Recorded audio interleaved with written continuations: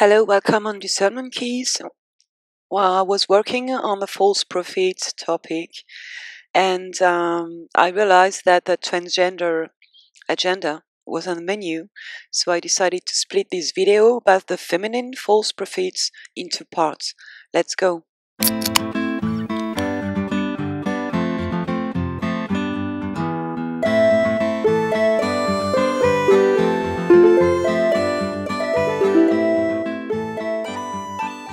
As for this spiritual topic, I just want to say it's just like when you go to the restaurant. If there's too many meal on the menu, you should ask yourself, well, about where the food comes from, and is it fresh food, and what is the master degree of the cooker who invite you and cook all these elements together to sell you a dish. So we're talking here about feminine spiritual teachers, and I have absolutely no problem if it's a beautiful woman, but all the question is, how is she going to use this beauty, this physicality inside her teachings?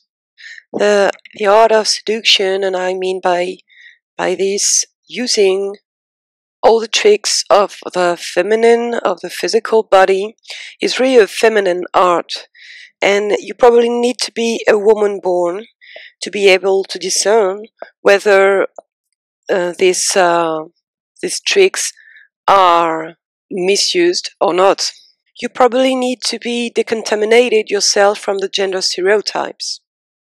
And all the question is to be able to see if the teacher is using this physical body, this beauty, to distract you, to draw your attention to the mask more than it should. Or if it's a beauty that is fully coherent with the individual, with her story. In other words, is the beauty a manifestation of a real life path done, or is it fabricated beauty to match some kind of stereotypes in spirituality? Since 2013, we have all these people, women spiritual teachers with this kind of beauty, sexy, very standardized, in fact, and fully claiming that it's okay for them to use these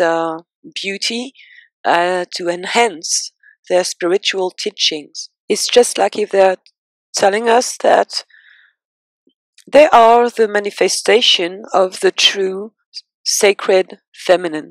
It's all about discerning the coherence degree between the content and the container. I really think that this is a master tool in the discernment work we have to do. So all these containers can pretty much mimic with certain vocal frequencies, wisdom. So I don't have the time to compare some of these voices in spiritual teachings with all these artificial voices invading us in the public spaces, in the drugstores, at the bus stations, at the train stations, in shopping centers, everywhere, in fact. But I think that we should analyze this too, because this AI use all these tricks to seduce us, most likely to mesmerize us, because don't forget that the voice and the vocal frequency is the master tool used in hypnosis. So I don't know how it feels for you, but I can be immediately annoyed when in spiritual teachings I hear this same rhythm tone of voice, speaking to you like this, like all the artificial voice you have on emergency numbers or auditel services or in the train station, announcing to you when the next train will come. It feels to me overrated, overplayed. I don't feel like I have a real and authentic human being talking. It rather feels like there's a program, a robot, disclosing God knows what. All this is part of the controlled disclosure, consisting in exposing more and more pedophile networks, satanist elites, in the false spiritual hierarchy. But the person and people disclosing all of this might be, in most of the case, contactees by positive aliens or being under some kind of astral realms control without even being aware of it, or maybe, most likely, it suits them fine. So I'm going to try to read a text with this tone, this composure, mimicking wisdom, stillness, and sovereignty. Let's go. Exopolitics is a discipline studying the relationships between our human, terrestrial civilization and other intelligent civilizations supposed in the universe, extraterrestrials. Whereas politics covers everything that concerns the government of a community, a state or several states internationally by grouping the different parties that share the same agendas, the need to move to the exopolitic, which means to extend the politics beyond planet Earth and to take into account the other civilization populating our universe, having also their own political agendas, is the logical continuity for a civilization opening up to its cosmic dimension and to the existence of other civilization, whether on other planets or exoplanets, that is to say, outside our solar system. So you see that it's a little bit hard for me past a certain point, all my authentic emotional being come back, and it's not possible to speak with this tonality, with these frequencies for hours and hours of a symposium. There's a problem. I did this first to have fun and so that you can see how easy it is, because after all you only know my voice.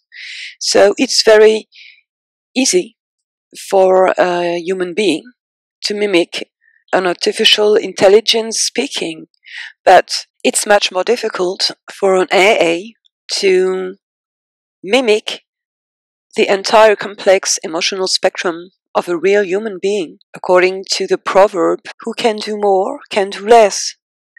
And that's what they're trying to do. They're working extremely hard for this because, you know, the budget for emotional facial recognition is the most important in the AI enterprise, so that we won't be able to make the difference between who is who. And we can imagine in the near future that the very few real, authentic, native human beings will believe that they are artificial bodies built by this AI who will have take over the planet. It's a complete inversion of history and genesis, where the real primitive human will believe to be the extraterrestrials on their own planet. That's what's going to happen if we don't expose this going on. And as there's a resistance of native human being, and as they can't produce complete synthetic human beings being able to completely pose as human beings, thus the social engineering, standardizing our emotional spectrum. By this way, they modify our own representation of the meaning of what it means to be a human being, to the point that we won't be able anymore to ask ourselves the question or to respond to it wisely. The strategy is all about inversion. It consisting in putting false angel demons looking like angels so that everybody will look at them as angels. Meanwhile, normal people becoming angry, but without fully understanding it and why, just because they feel that everything is going wrong, everything is upside down, and for each matter of concern, there are sightings organized. Oh, you feel concerned about social problems and injustice? Oh, you can campaign for the Democrats, or you can work for NGO. You feel concerned about health of planet Earth? You have anti-speciesism, and everything is working this way, and on and on and on, and in the end, nobody has any kind of bigger picture understanding of what's really going on behind the scene, behind the curtain, and in the end everybody is going to be very angry for very legitimate reason, just because they can feel that a serious invasion is going on, and they will be designated as being the demons to be shut down. That's the very bad show taking place right now on our planetary theater. At the beginning of my YouTube channel, I never intended to, namely, talk about anybody or expose, namely, people, but for the time being, with my own perceptive abilities and my own insight, I feel like it's time to expose what's been going on the spiritual scene since 2013.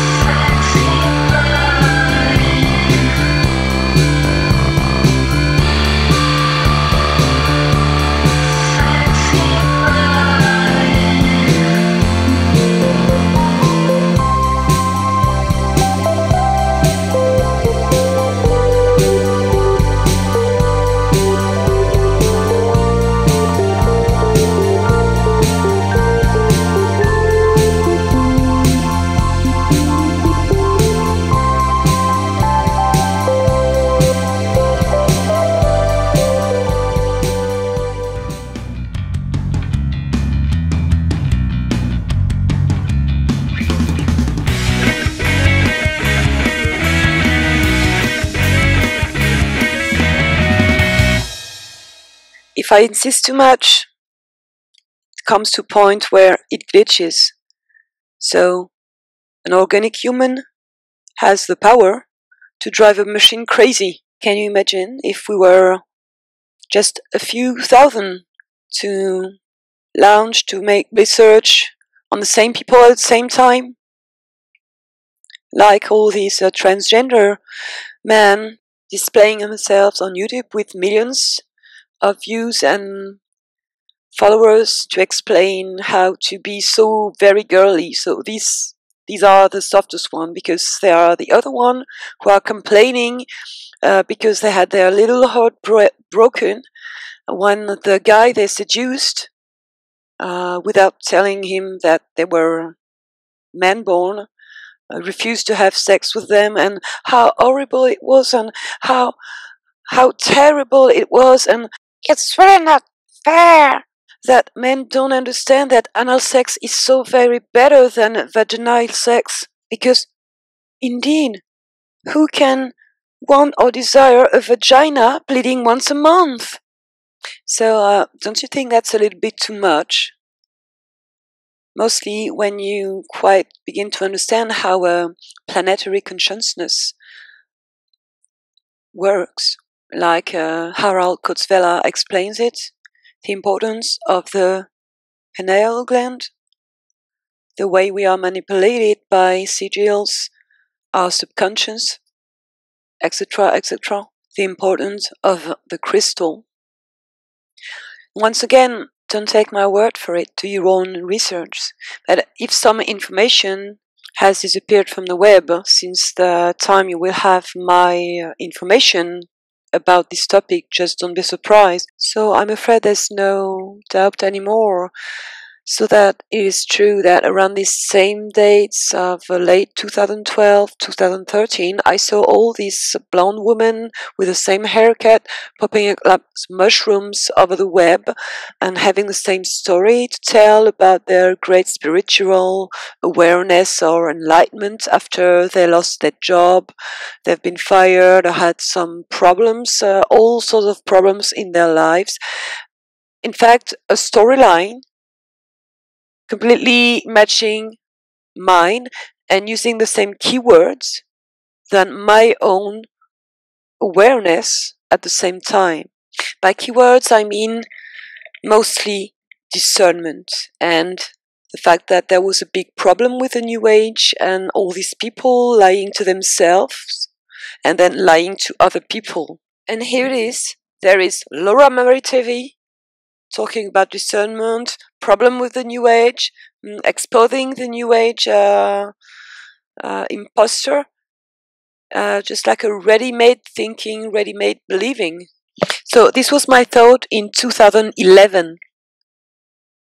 And I stopped counting the number of times that I was thinking about some topics, finding nobody thinking about it at the same time, and a few years after, oops, I found on the web all these people having a thriving business on these very topics. Isn't it bizarre? How is it possible? The very first time I heard Laura Mary talking about spiritual topic, I had finally this familiar impression to hear my own thoughts in the mouth of somebody else. And here is the problem, the lack of creativity, because I had the same feeling when I read Scott Peck or Krishnamurti, but it was not the same. I was just reading the same way of thinking than mine, but with different words. Here it was just a copy-paste thing.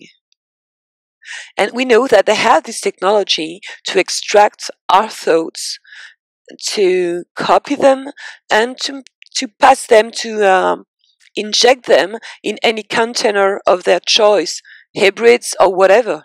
And as in the same period of time in 2013, Cameron Day wrote his 2 articles exposing the New Age imposture and the false spiritual hierarchy, I think the proof is made here that we're facing an upgrade, a planetary upgrade, a program which code's name is Loramari, which aims to counter the new awareness that human beings would inevitably do after 2012, when the apocalypse wouldn't happen. So they orchestrated this upgrade in 2011 to inject this in our reality in 2013, or maybe even it is a time loop, whatever, but it was done in order that we couldn't even discover this. So it's a race against the clock, manufacturing false people with false history to be inserted in the authentic human reality in order to maintain them on the tracks, on the rails of the belief system of the New World Order, which is New Age. So I've been waiting 5 years studying all this happening since 2013, except that I'm starting to have very serious and solid answers about what's really going on. Who is who's lying, who belongs to the program, and who's not. So this is the fruit of about 24 hours of research. But I imagine that if I dig deeper, I would find a lot more. But I found dance academies in the US, in Europe. There's a girl doing pole dance, lap dance. The name, the spelling is even the same. It's Mary, M-A-R-I-E. It's even not ending with a Y in the US, where it should. Mary in US is not ending with a I-E. It's ending with a Y, if I'm correct. So our French Laura Marie, with in her interview on TIPA TV, she's exposing transhumanism agenda, implants, mind control agenda, etc. And she's clearly part of what she's exposing. So the manipulation goes that far. It's illustrated by the examples I gave with these two women born with all their creativity, their real, I think, authentic spiritual quest, and who would eventually end up with AA, transsexual, as a model. So it's really a viral thing, a silent assimilation, just like in Cara St. Louis' book, that we're facing here. And we should be a lot more to do this research and to uncover all these artificial insertions, false people, in our reality, guiding it where it should never go. The strategy is quite simple and clear to me. It's about covering the few voice of authentic human beings, exposing and discovering what's really going on in this Truman Show, inserting many other voices of belonging to the AI program to cover the real voices, to populate the spiritual scene in their places. So all this standardizing work is done in order to fragmentate us inside of us. Each of us is fragmented because of this identification process, which takes place in the mirror effect of the interpersonal relationships. And so that none of us can really find himself or herself as a whole. And for each level of fragmentation, a siding is available, and the confrontation between all these sidings is cleverly orchestrated.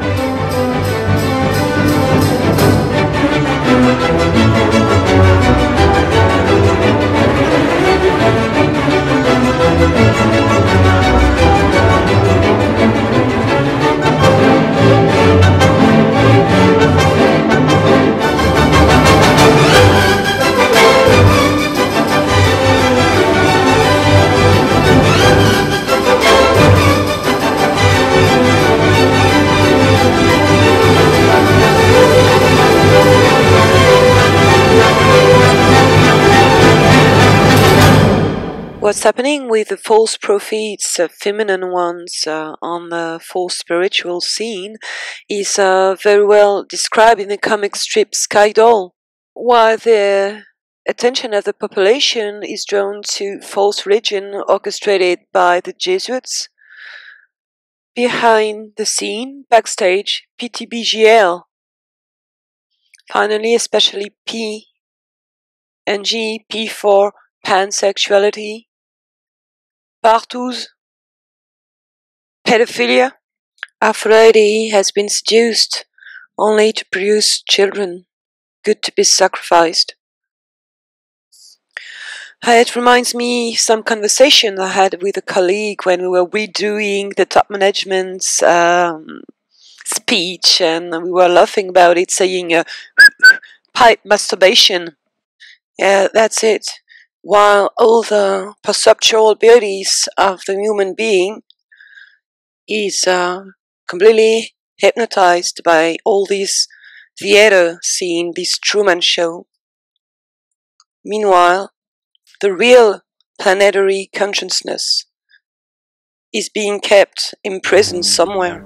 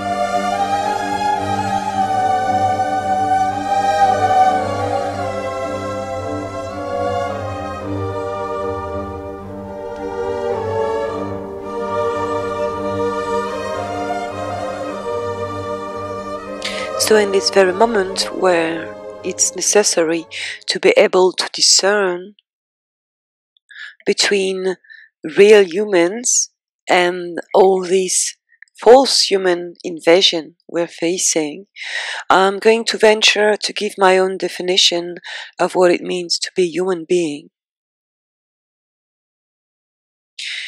I think that once we really overcome the dualistic demiurgic programming in terms of real false, good, evil, all this mindset, this inside box mindset, then we allow ourselves to express the entire emotional abilities of a human being in full coherence with our own unique and individual life path. Like I've explained in my video about the bigger picture in late 2017, I think that we've created this cosmic game to have fun, to experience this ability to express all these emotional abilities. But the game escaped us, the game turned wrong, because some of us, I mean by us, the divine sparks, some divine sparks, forgot where they initiated from their true origin. Just like a child lost in his video games, in his PlayStation.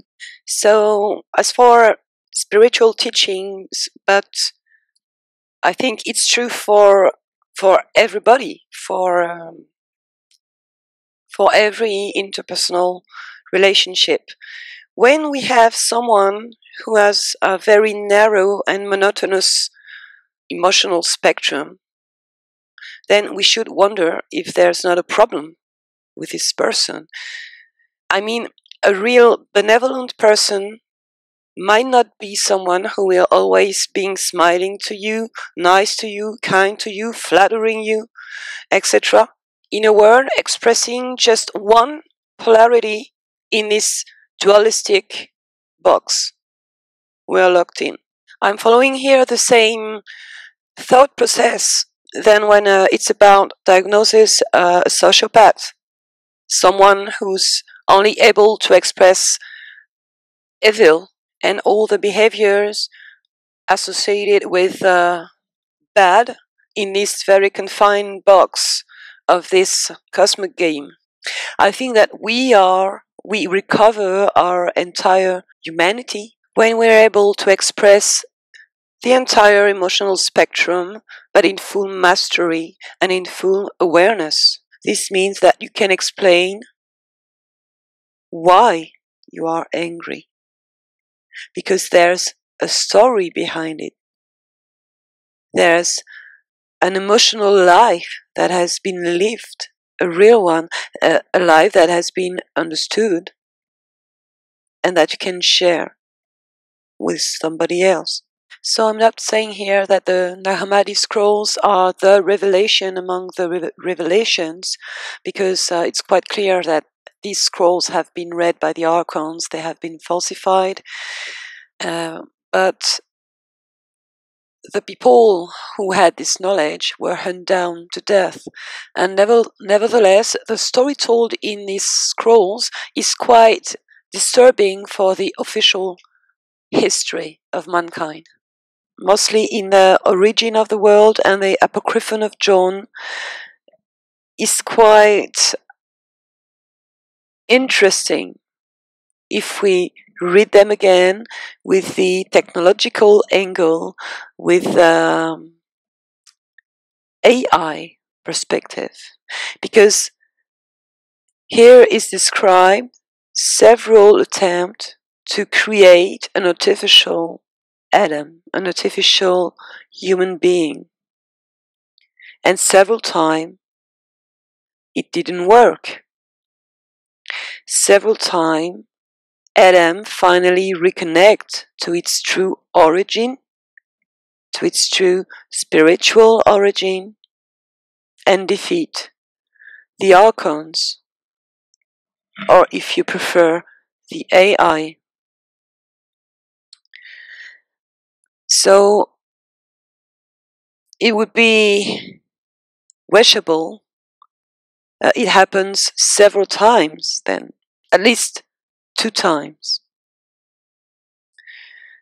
So it would be good, it would be great if this time they're being defeated once and forever and for good. And this means we shouldn't fall again for their robots mimicking a false empathy, false goodness, false benevolence, whether they're organic or inorganic robots. As a conclusion, I think that we all need to see through the mask, to see through the illusion. All these people are talking to you of the heart vibration. They're talking a language that is authentic and true to you. But they're doing this being disguised. If you look at the very core of their physical body, I mean the skeleton, it's not even the same person who talks to you from one time to another. So, in the end, the focus of attention that is required here is the depth of your own programming concerning the gender stereotypes. If you think that being a woman, a wise woman, it's about being 100% of the time, 24 hours a day in this monochord, monotonic tonality of goodness, softness, gentle, etc., I think that you're mistaken, you're being deceived by the gender stereotypes programming. Because once again, a woman is an entire, complete human being and she's able to express the entire emotional spectrum of a human being.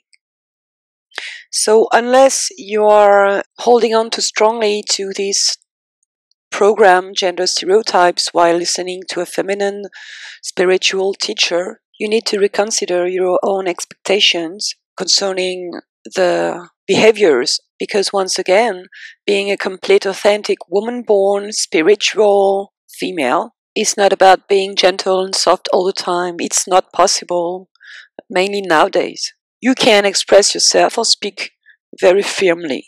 Sometimes it's required and it shouldn't bother you. And we need authentic, sovereign, male human beings to fight alongside with us in this spiritual war that's been led against us by using us, programming us so that we kill each other and carry this AI agenda in their place, in the place of these false beings who don't have the courage to make the full experience of physicality. So I say you bye bye and see you soon maybe for another video.